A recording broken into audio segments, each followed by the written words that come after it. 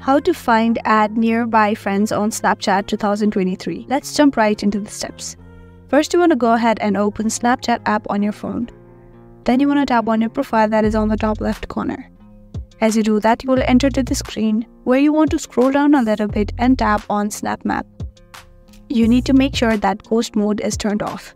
When you look at the map, you will be able to see who are the friends who are near to you and who are the friends who are far from you.